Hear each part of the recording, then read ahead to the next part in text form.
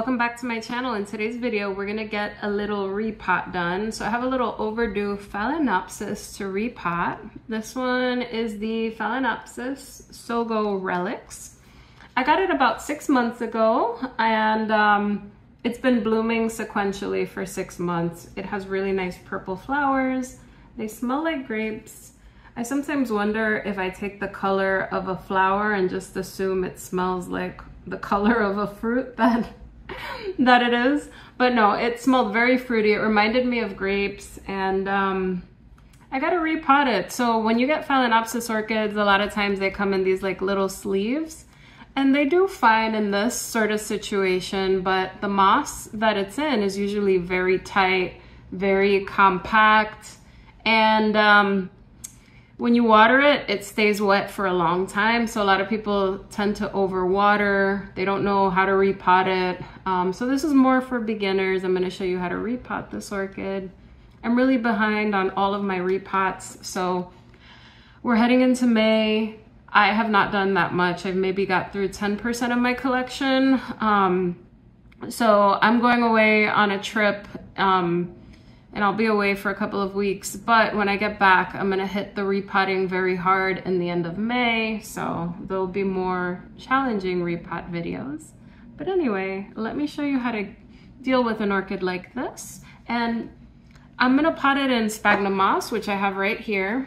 And I find a lot of success with my orchids in sphagnum moss, Phalaenopsis in particular. I use very fluffy moss, and I've had seedlings that have always grown in moss, and I tend to get really, really good root growth. If you want to check out a video of one of my orchids that just went bonkers, check out this one right here. So you could see my Phalaenopsis LD's Bear King. I repotted it, and I put it in moss, and in 2 years it grew wonderful roots. It was about the size of this, so I'm a little afraid of how big all of my phals are getting. And I put it into a much larger pot with moss, but this time I added some chunky coconut husk in it just because it was a bigger pot. And it's still getting pretty big. Let me actually show you. I wasn't gonna show you this orchid, but here it is. This is my Phalaenopsis LD's Bear Queen, I forgot. LD's Bear King RH3. This is one of my most popular videos on this channel. I repotted this as a seedling about 3.5 years ago, and then it went bonkers. It got really big. Then I repotted it again. I did a video just showing the before and after, and the root growth is just insane. So I'm really happy with using sphagnum moss. I'm gonna show you how I pot up my Phalaenopsis orchids, and I'm gonna go through my thought process in getting these into their new pots. A lot of folks are concerned about sphagnum moss, so this is all dependent on your environment, how humid it is, how you water. I tend to use very fluffy sphagnum moss, and I try to use a pot as small as possible. That way, when the roots grow, they grow quite well, and they can absorb all of that moisture. But if you put something in a huge pot, this has a massive root system. In fact, the roots are growing from the bottom. This is absorbing everything. If you put it in a huge pot and it doesn't have a good root system, you can rot the roots because there's so much moisture. It's not really going to be absorbed, and then that promotes rot. So I use a pot that's a little smaller. So I'm going to use a pot like this, which isn't too big. And we're going to check out the root system in this. And this could survive in this sort of setup for a while, but you just can't water very often because this drenches the roots so much that they can rot. So sometimes you could go 2 weeks without watering something like this. So you just have to be careful. But with that said, when something's in this for so long, it tends to have a really good root system, and usually can take off even better once you get it into a larger pot. But yeah, check out this LD's Bear King. I don't know what I'm gonna do with it. It was smaller than this when I got it, and now it like pretty much is so heavy that it falls. But this has been very happy. Started out in moss, moved it to a much larger, this is a 7-inch pot, and had to add some coconut husks to add more aeration. I only do that when the pot is really big, over 6-7 inches. But this was very happy with moss. This is mostly moss and some husk. And yeah, just want to give you an update on this as well. So let's get started and I will show you how to repot that orchid. All right, so I've taken this orchid and I've saturated it with water to make the sphagnum moss a lot easier to remove. And what we're gonna do is we're gonna take this off, these little butterfly clips, get the little stake off. And because this is more of a novelty phal, sequential bloomer, we're gonna leave the spike on. So there's some differences between some of the winter blooming phals and some of the novelty summer blooming phals. And whenever a flower comes from the same spike and reblooms often, a lot of times that's a summer bloomer. And you don't want to cut the spike off. You can, especially after repotting, it will help the roots, but this looks like it's a healthy orchid. If the root system is good, I'm just going to go ahead and leave this.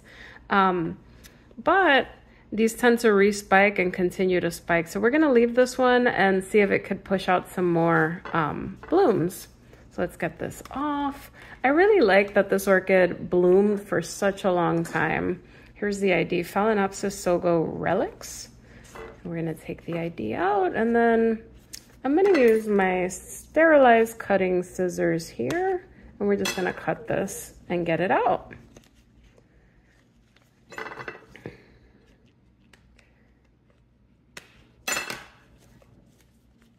So let's see, this looks like a good root system. So it's going to be pretty easy. Repotting phals for me is the easiest because they're usually in moss like this and they don't usually get too stuck or anything. We have a dead root right here. Yeah, this is very, very packed down. It's not, like they survive just fine, but it's not ideal. I find that once I upgrade the pot a little bit to something bigger, they do tend to grow a little bit better. They grow faster. That's just what I've noticed in growing these orchids. And then you have less time where this is soggy. So you'll be able to water more often and it could dry out. And also like when you have moss that's packed down like this, it's hard to hydrate it. Oh, you could hear the ice cream truck outside. Summer is coming soon. Anyway, when you get moss like this, it's hard to hydrate because if it dries, it takes a long time for it to rehydrate. So some of it is still a little on the dry side. So we're gonna dig into this carefully and get off anything that we can without hurting the roots. So I'm just gonna dig in here with my fingers and free this moss. Can you hear the ice cream truck outside? It is gonna be 65 degrees, so after I make this video, I'm gonna head out and enjoy the day. It's gonna be really pretty. Spring is nice in New York. It's just short-lived, and then we get really hot summer temperatures, and then I don't wanna be in the grow room because it's really hot, so I'm always sweating. All right, we're gonna go in here. Yeah, this is so packed down. This is the only part I don't like about these little sleeves when they're packed in like this, but it's super common, but they're very easy to repot. All right, it looks like the middle here is pretty empty.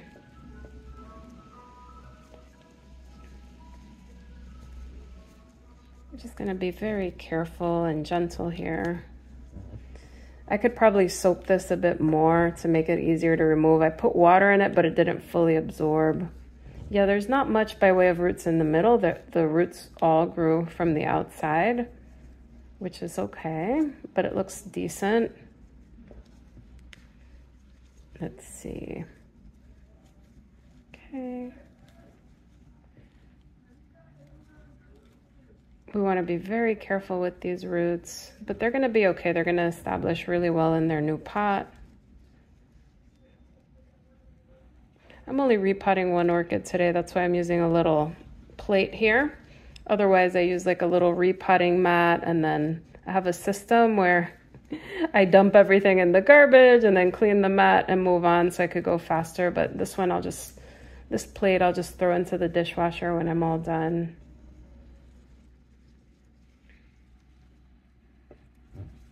Let's see, almost there. You can see these roots are pretty hydrated. So they're nice and green. If they're like silvery, that means that they are dry.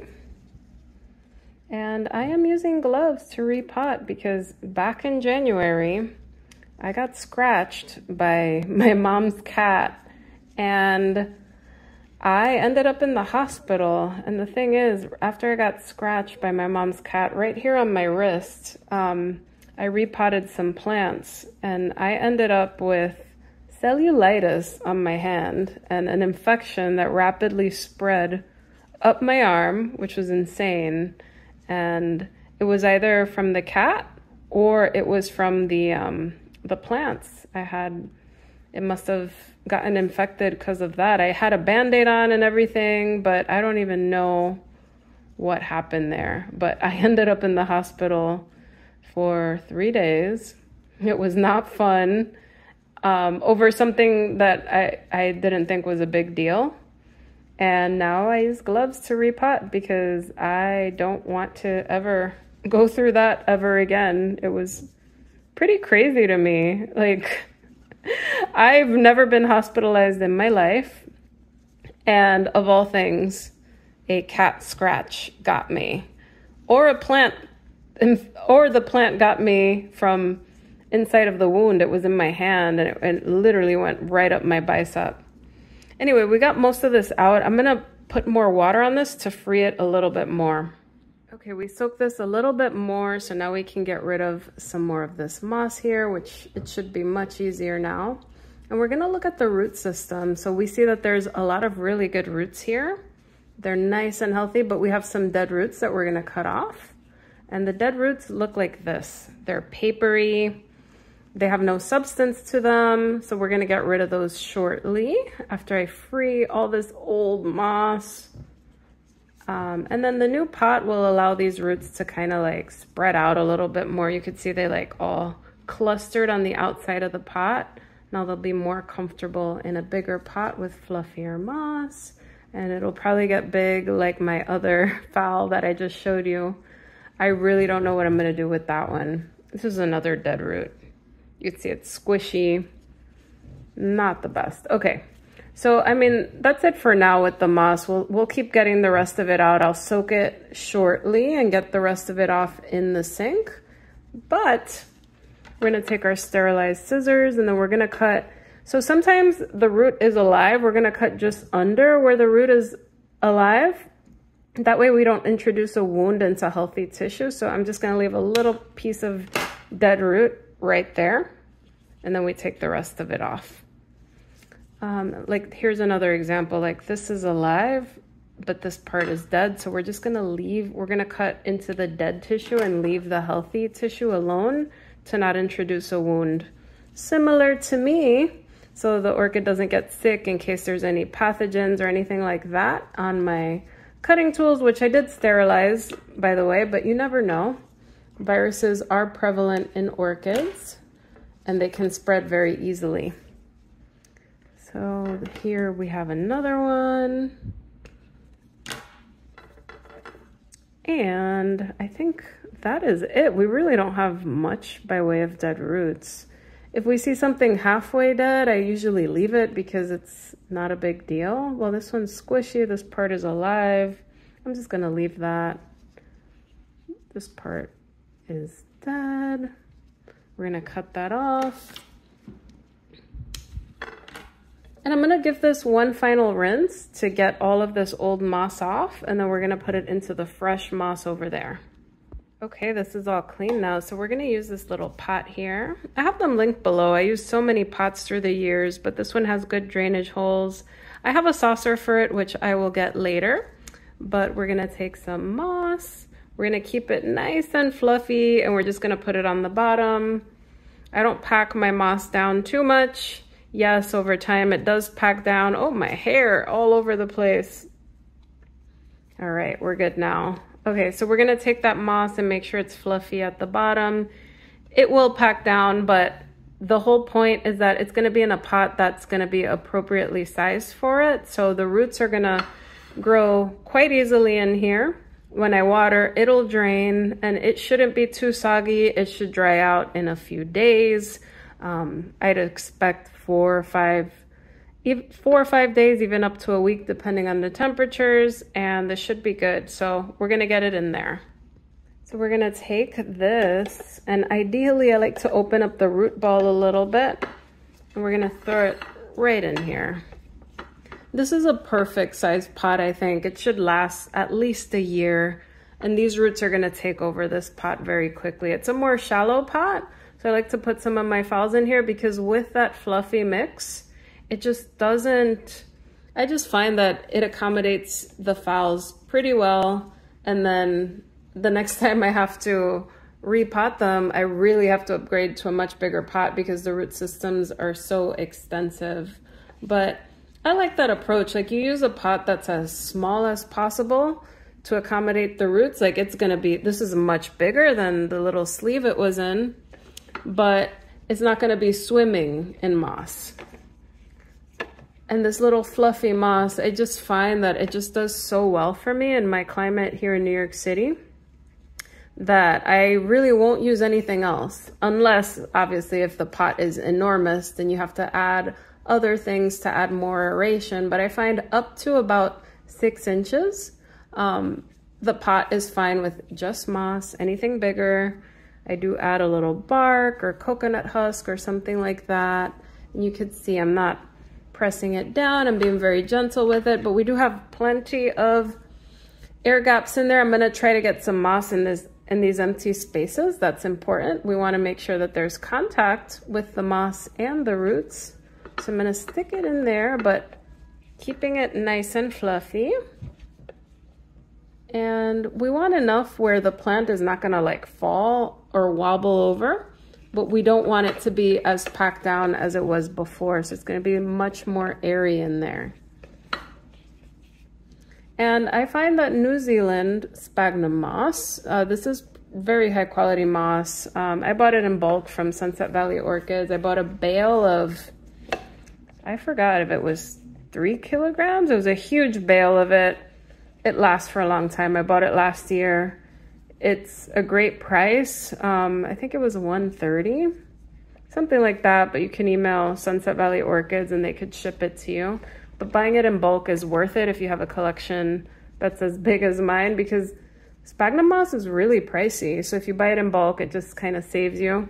And this stuff, it lasts a long time. When the quality of the moss is high, it will last a long time. Moss is usually faster to break down than other materials, but I repot every 2 years. So if something needs it sooner, I will repot it sooner. Like this might need a repot sooner than 2 years, just because the roots might just outgrow the pot, but this looks good. I'm happy with this. I'm just gonna add a tiny bit more moss so that it is a little bit less wobbly, just around the corners. And we are almost done here.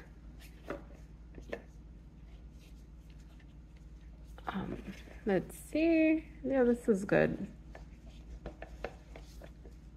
Yeah, this is good. Yeah, it's not gonna wobble or fall over. So that's my little repot on my Phalaenopsis Sogo relics. We're gonna make sure to put the tag right back in there. I'm gonna water it. I'm not gonna fertilize it for the next few weeks since we need to get it used to this pot. So I'm just gonna give it plain water. And then when I start seeing new roots growing again, I mean, there's roots growing in there, but we want to give it a little break when we repot because some of these roots get a little bit wounded. We just want it to get used to this pot. I'm going to water it. I'll let it dry fully and then water it again. I normally water these orchids as they approach dryness, but in the beginning, I like to just let them dry, then water again. It was just something I've been doing for a long time after reading some articles on, just reading some articles on how to grow these orchids, and it's just stayed with me. But after it starts growing and it's used to this pot, has new roots, then I'll just water and then water as it approaches dryness. Phalaenopsis like lots of moisture, and then they reward you with these beautiful flowers, especially these sequential bloomers. This one in particular has a really waxy flower, which I really enjoy. Nice fragrance. Flowers last for months, which is why I never repotted it. It was just blooming all the time. Yeah, that's it. I hope you guys enjoyed this repot video. When I get back from my trip, I will have more videos up repotting some of my cattleyas, dendrobiums. I have a lot that's overdue, so send me some energy. And I will see you in the next video. Bye, everyone.